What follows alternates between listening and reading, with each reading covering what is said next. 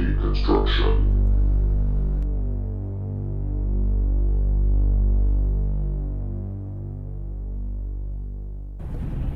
Hey, what's up? It's the Horror Deconstruction. You can find us at horrordeconstruction.tumblr.com, youtube.com/horrordeconstruction, as well as facebook.com/the Horror Deconstruction. And as you can hear, kind of weird sound effects. We're actually on the road on the way to a project with Daniel. Road trip! And with your hosts, Alex and FA48-0285. And today's film is Demons. Demons is a what year was it? 1988 or something? I think so, yeah. It's we don't have the Wikipedia with this pertinent information, so we're gonna kind of. So the way we refer to characters is gonna be by their archetypes, their true nature. I think I got one battery left. You got one battery. It's okay. So anyway, this film is about a group of people that attend a movie theater premiere in good old Italy. Is it Italy? I assume so. And craziness happens. I wish I could have seen that movie theater when I was in Italy.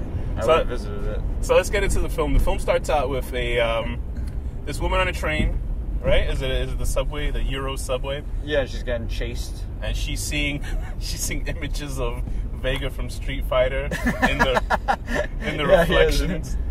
She's seeing these reflections of a guy in the reflections of the windows of the train car, and there's all these groups of people like punkers, really like 80s stereotypes of people. Like, there's something really about Italian cinema. It reminded me of Jason Goes to Manhattan a little bit, like that vibe of it.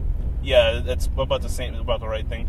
And all these people are really stereotypical. I don't think any of those other people on the train were actually in the rest of the film. They could have been, I don't know. But anyway, so this girl, we're gonna call her Queef McGeef. Queef McGeef. No, let's think of something better. She's the main heroine of the film. Toothbrush Magoo.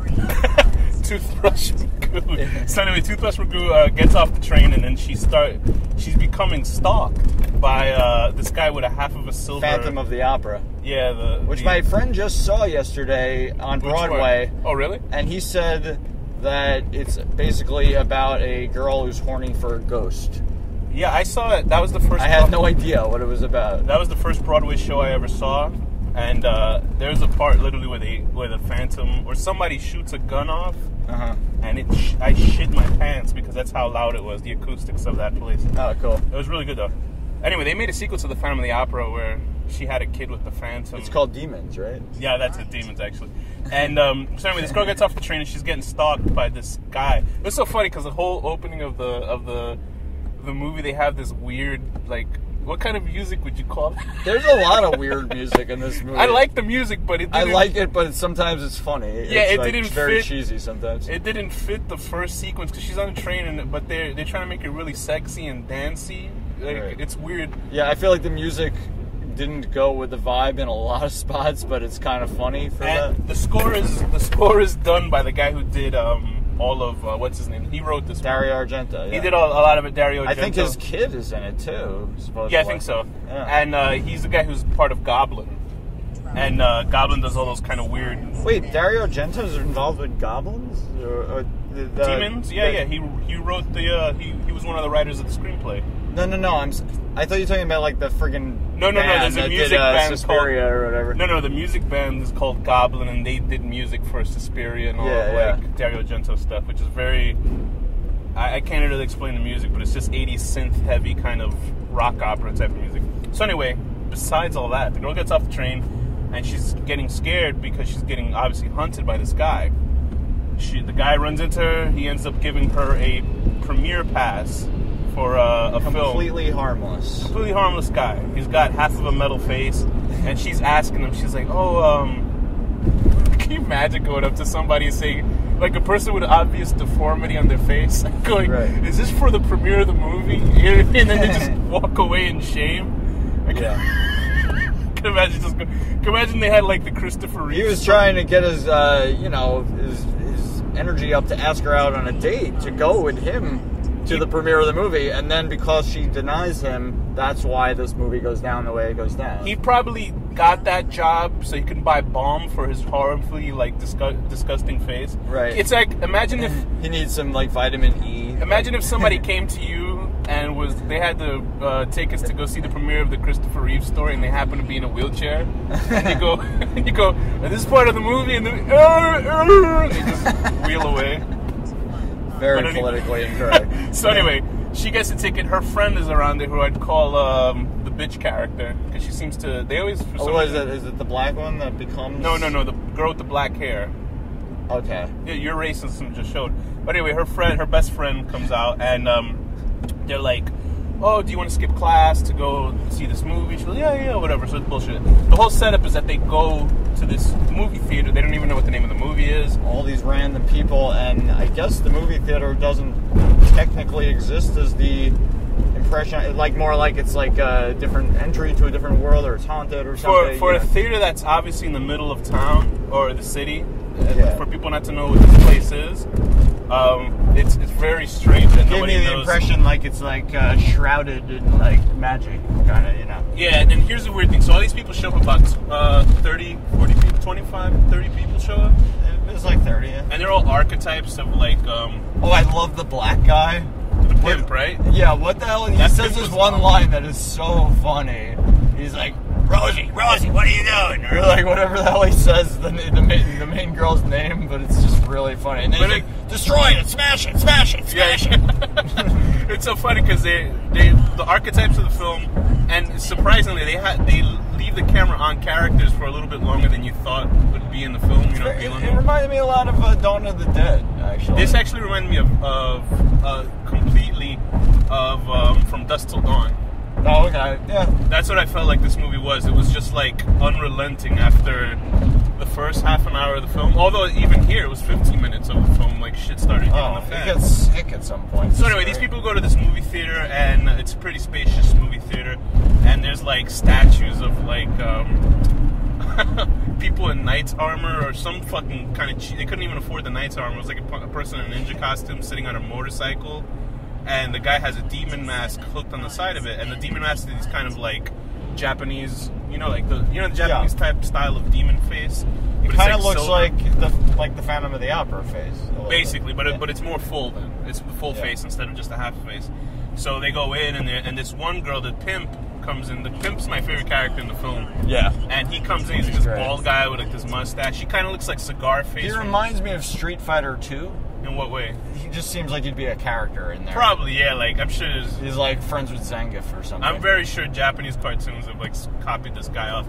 Anyway, so he's there. He looks like Cigar Face from the Toxic Avenger movies. If anybody remembers those movies. Anyway, he's there with his two whores. So there's black hooker number 1 and Spanish hooker number 2. I mean, we don't officially know that they're his whores and he's a pimp. I think so. Well, the other characters. I think so too, but maybe they're just friends. Anyway, so one of the girls, I feel bad saying the black hooker. Why? Hooker number 1 puts on the demon mask goofing around, and she cuts her face. And she's like, oh, my lord, like that. Oh, that was pretty bad. So the pimp's like, oh, my lord. The pimp is like, what you doing? He puts it back. Even though my voice is worse, because he sounds more like an Italian film pimp. And sounds so strange. I wonder if all these people had thick Italian accents, because every movie from Italy in the 80s was dubbed really poorly. And it's just, I wonder what kind of accent he really had, because obviously it's a white guy doing a black guy voice for a black character. Yeah. Anyway, so he scolds her for it. And then there's this blind old man with, I thought it was his wife.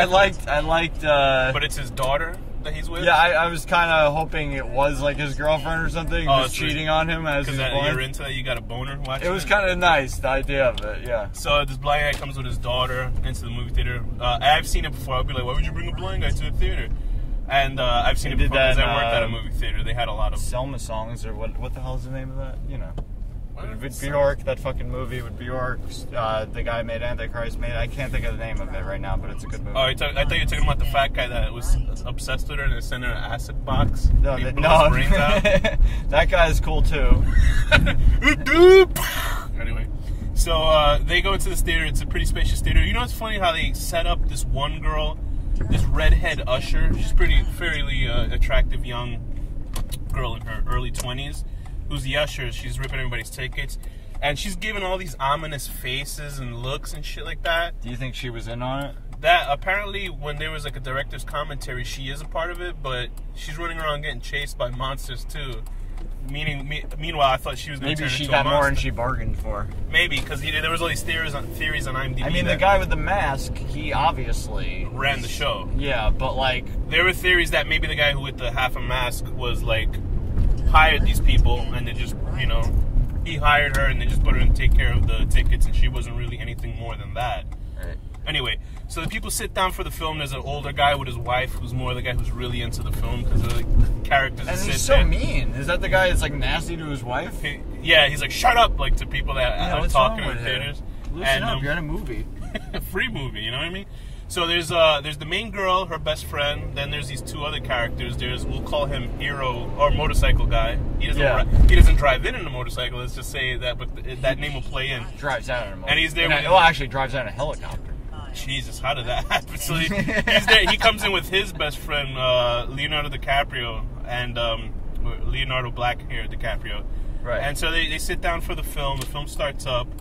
And do you want to describe what the film was? It starts out with a... who's that band? What's that rock band? Well, it's like basically the film they're watching is the film we're watching. Right. So it starts out with a Motley Crue song. And it's like so cool, the whole shot, because it's so like goofy. It's like... It's really cheesy, but like kind of awesome. It's really old school 80s feel. I mean, obviously the movie's the 80s. It's definitely dated in a lot of ways. But so they're watching this film. And it's so funny that somebody pointed out on IMDb that the guy with the half a mask is the guy in the film that puts on the mask and gets cut. Oh, really? Yeah, I didn't put two and two together, but it also makes me wonder. So maybe he's like one of those actors that gets so into their role that this is like him studying for the sequel of the movie. But this is the thing: did the demons film this movie? And they had an editing and sound guy, and how did they get like? Maybe there's some like warlock that did it or something, you know? Like he conjured up the images. Maybe something? that guy with the mask is like a witchcraft guy, and he's like really into this. Yeah, but he's making a movie, right? Yeah. And let's say that those people in the movie don't really die, right? Right. Because the movie within the movie, you know what's funny, watching this movie, I would have been fine watching a movie about people watching a movie. Okay. You know what I mean? It was that interesting because it was so weird. Can you imagine watching a movie with people talking shit through a movie? It would be like a meta experience. Well, that's like Mystery Science Theater. Yeah, it's true, but those people are talking shit. These people are just acting retarded. Yeah, that pimp guy, like, shut up! Stop it! So anyway, before that, the hero guy and his best friend sit next to the hero girl and her girlfriend. And obviously they're trying to do Italian stereotype, go to the city of love, or is that Paris? I don't know, gives you shit. Anyway, so the film within the movie has these there's two couples on motorcycles driving into this graveyard, and those people are funny too. They're looking for Nostradamus's grave for whatever reason, because they were talking. They want to do cocaine in it, maybe, or something. And I forget the reason. And then they open up the tomb and they find a demon's mask, and the guy who we see later on. Or earlier on as the Phantom of the Opera with half a face on, puts on the mask and it gets cut. And it cuts back to the hooker number one seeing, oh shit, that happened to me. The pimp's like, hey, that happened to you, obviously. So anyway, the movie keeps going on. They're watching this film. It's pretty interesting just to see this kind of weird shit going on screen. And the girl starts feeling ill. Hooker number one feels bad. I love the way it looks when her face bursts. Oh yeah, totally. I knew you would fall in love with that. Seriously, anybody that doubts practical effects over CGI needs to watch this fucking movie. Like, it's great. Just watch the multitude of 80s films and you'll see how great they are. Oh, there's a scene where the teeth are coming in. That is like... That was great. And the fingernails splitting. Yeah. Oh, I love it. It's so good. The reason why I picked this film is because there's this YouTube channel that I watch that reviews horror films, and I don't really called The Horror Deconstruction. No. Yeah, I got inspired by myself. I saw myself in the future. Wow. No, there's this guy called Cinema Apocalypse. Okay. And he's kind of like, we're doing basically what he does. I want to say he does what we do, but it's just conversations about a movie. It's not really, reviewing because we're not seeing technical aspects. Just bullshitting around. And he's really awesome, Cinema Apocalypse. And so he talked about the show, and he was talking about the same things that you said about the teeth and the nails and all that sick. shit. It's amazing. It's a really amazing effect. Anyway, so the hooker goes to the bathroom, and she starts mutating because of the cut on her face. And all this giant yellow pus comes out of her face and all this shit. And so she turns to this demon. Oh, well, you don't see her turn into a demon. You just see all that shit on her face. It reminds me of the cyst that my dog had, and the vet next door, like our neighbor's a vet, and she cut it a little, and then she squeezed it, and it looked like that. Like all the fucking toothpaste pus coming out of it. That kind of shit is disgusting, but I can watch that on YouTube all the time. I love it. Just popping zits and cysts. It's amazing. Anyway, so while this shit is going on, the blind guy's sitting on the balcony with his daughter, and I guess her lover comes in. I guess it's hard to have a blind dad and then, trying to get some ass on the side. I love the idea, though, that could be like her husband and she's like openly cheating on him. Like, if I had a blind wife, I would totally just like bring a girl, like she'd be within like 5 feet at all times. But she'd be she'd be a mute. That would be her cat. She's a deaf mute. So they could never communicate to each other about this. So Danny obviously hasn't found his kink in this film. He's into NTR fetish, which is when somebody fucks somebody else behind the other person's back. But they have to be blind mutes and... Believe me, I found my kink in this film, and I'll tell you what it is when it comes up. Okay. But anyway, the blind guy's daughter's banging this guy, some bald guy, I guess. Italy, they don't care about looks.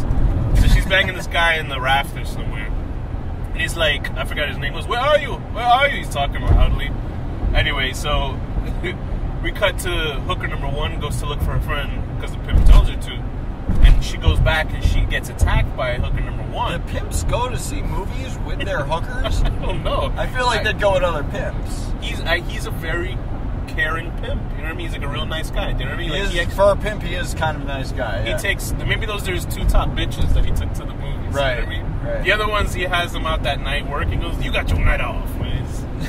Anyway, so the second hooker gets attacked by the first hooker. She just gets slashed, which leads to her ripping, which is a pretty cool scene if you saw... ripping through the screen? Yeah, if you saw Inglourious Bastards, when the one character's behind the screen of the film, she's basically watching it. She's got a giant gash on her face, and she's still mesmerized by this movie. Or maybe she's just getting the idea of what's happening in the film is happening to them, so that's probably what it is. Right. So anyway, the movie still keeps going on, and she tears through the screen because the pain of her neck is going really badly. I think they gave them free popcorn and soda and things like that. There were people eating popcorn. But do you think it was free the way the movie was free?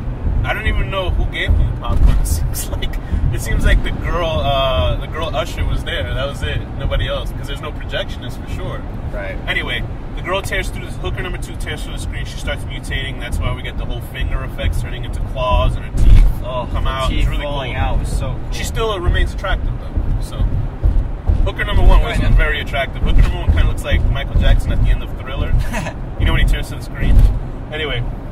So then shit hits the fan, and that's what I like. The movie just goes like, it just becomes like the rest of like 50 minutes of people shitting bricks and trying to escape this chaos that's happening inside this movie theater. And I gotta say, I'm sure it was a really hard movie to write because you kind of have to fight scenes. Right, you have to up the ante, I guess, every 5 minutes of the scene. Yeah, and they didn't make it boring. The only bad part that I would say in the film is that they inject some unnecessary characters in the film. The cokeheads. They're like I like them though. I like them, but it seems like they cut back to them one time, then by the second time I was like, who gives a shit of these people? Yeah, I kind of wish that just cut to the third time. I wish that they went more with them or less with them, Because obviously they cut to these group of these four people in a car driving around erratically, and they're sniffing. I wonder what it was, because the guy puts a Coca-Cola can up to his nose with a straw, and he's snorting inside. And I was like, is he snorting Coca-Cola? Then I thought it'd be cool if he has cocaine inside there.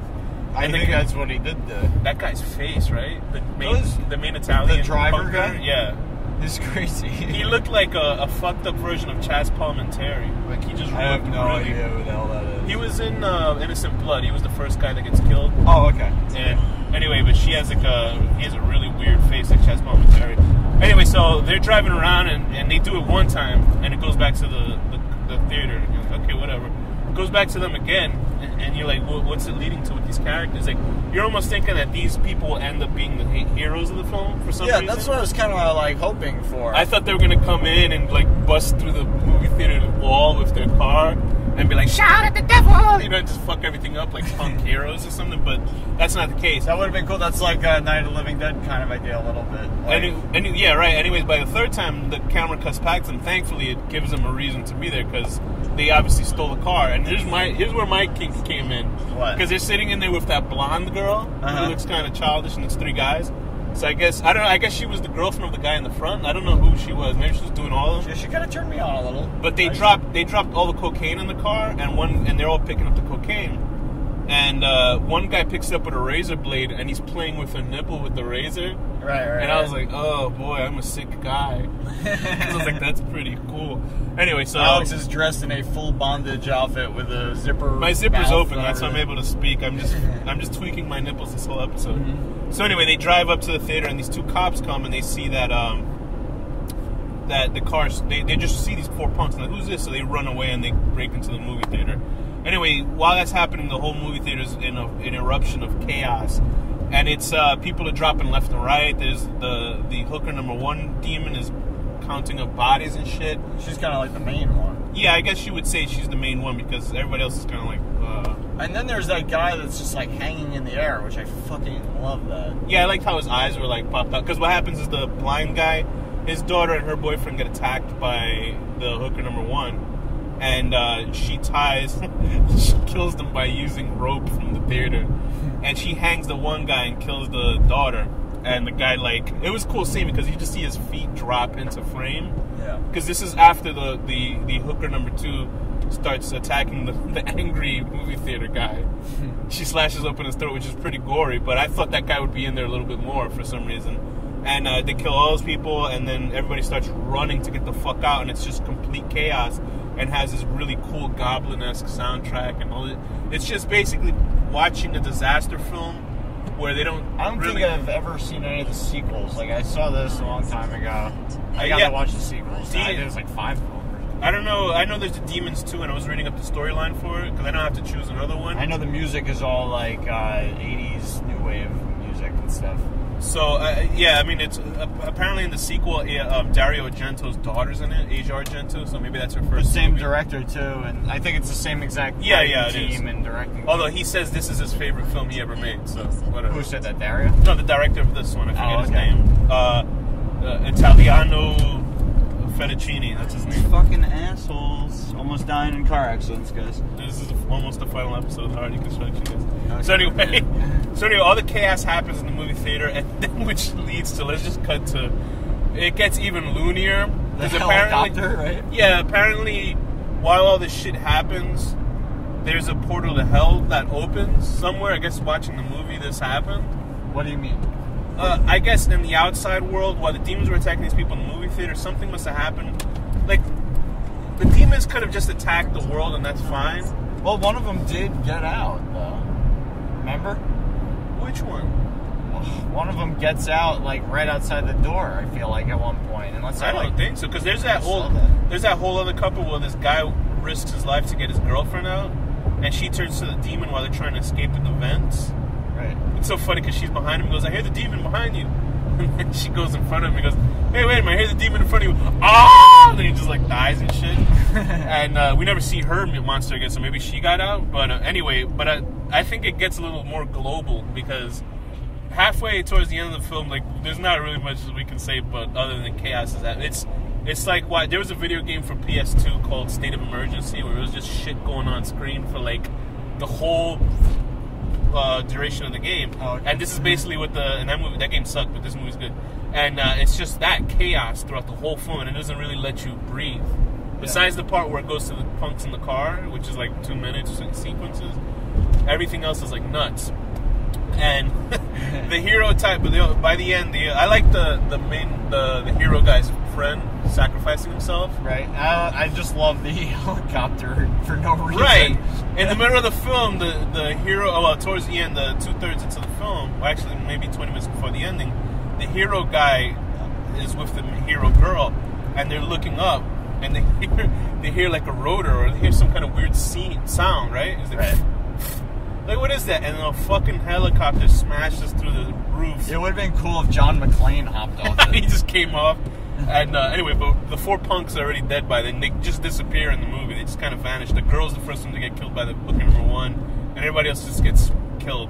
They come in, and for no reason, you just see them get mobbed by the demons, and that's it. Although I do love that sequence, and unfortunately, they kill the pimp too. If that fucking hero guy would just listen to him. I wish the pimp was the hero. Me too. That's what I was hoping. That would have been cool. Because the pimp was like a leader type for like 3 seconds. You remind me of Zorro from Frankenhooker. Yeah, right. And they would have been friends. The pimp would have been fucking awesome. And if the hero would have just listened to him and cut that fucking rope, the pimp probably would have still been alive. But anyway, that pimp character was awesome. And anyway, one of my favorite scenes is like they show all the demons running up this hallway, and they had it in slow motion, and all their eyes are lit like lights. And it's fucking sick. There's really cool sequences in this movie. Yeah. But anyway, towards that part where the helicopter falls through the roof, the main character's trying to get in. I don't know. That was after the motorcycle scene, right? Cuts the face off. Right. They find a way to start the helicopter blades up and it starts smashing people. Anyway, but there's this whole scene where he gets on a motorcycle. And he rides in a circle around the theater about 6 or 7 times, slashing at the demons. It's kind of funny. And I got confused because I guess one of the demons used a hook to cut him. Because I thought the demon bit him or something. Because he's got a gashed arm. And I thought, why is he not turning into a demon? But then I had to go back to see that. Ooh, you hear that? It's a truck. It's a truck. It's alright, it didn't sound that bad. So, anyway, that being said, they have a final confrontation with Phantom of the Opera on the top of the roof. And I wish she was like, you know, the ultimate demon or something. Yeah, he just kind of seems. And there is a really cool demon that rips out of a person, and I love that. Yeah, that was like a classical. Like it gave me the heebie-jeebies looking at it. It kind of had that like old. It's like a little imp, like the kind you'd see in like Renaissance. Yeah, like etchings art, like that kind of weird etchings. And anyway, so the hero and the girlfriend get out basically at the end, and then we're treated to the fact that she herself has become a demon because they get into like a little Jeep with a family in it, with a father and his 2 kids. It's like worldwide now. So apparently, so why did the demons? You think? Why did it all happen so quickly? That was the only part that was a little. I'm thinking it all happened at the same time that the movie was playing. Like you think that the sacrifices in the movie theater kind of opened up the portal to hell, maybe? Well, one of them did get out, like I'm saying, it did, and yeah, but it kind of seemed worldwide by the time. I don't think or at least town-wide, Italian-wide, Italian-wide. Like people were dropping their spaghettis left and right. Hey, there's the demons! They're coming to get us! Quick, eat your spaghetti! Oh shit, a fangul! They're like that. A fangul? No, but the way the voice you said it. Oh, this is terrible! Really is a big trouble. Anyway, that's my Italian accent. But anyway, oh look, are those God hates facts people? No, I hope not. I hope not. That's pretty bad. Those people stink. So anyway, so of that, what do you think were the best parts of the film? Definitely, hands down, like the special effects. Oh god, they're so good.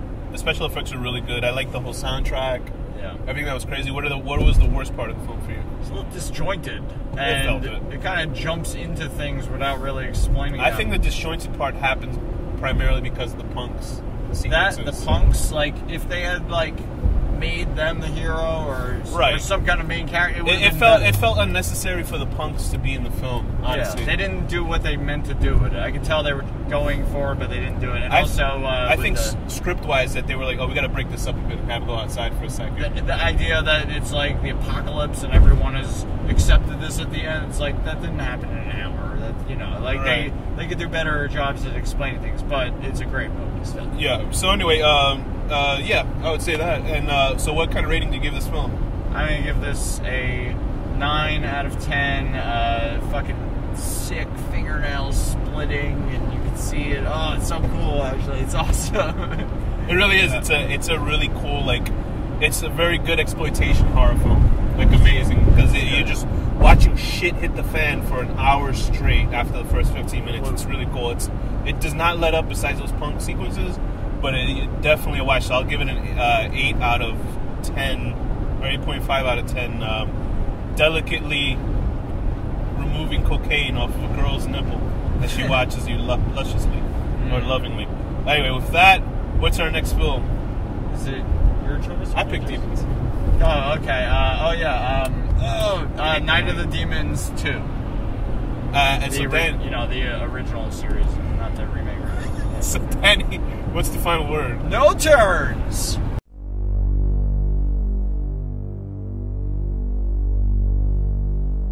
The horror deconstruction.